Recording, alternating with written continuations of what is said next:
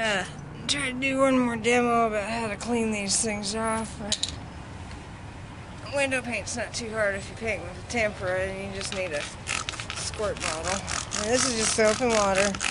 And I just wet the images back down. I try not to let them slide all the way down the window. You see they're fairly water resistant. And then I just take a little razor scraper and away they go.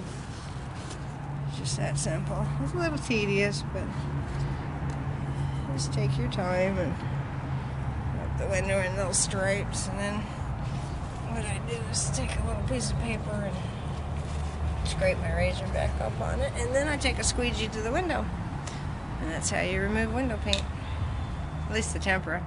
Join me on holidaywindowpaint.com if you want to learn how to do this yourself.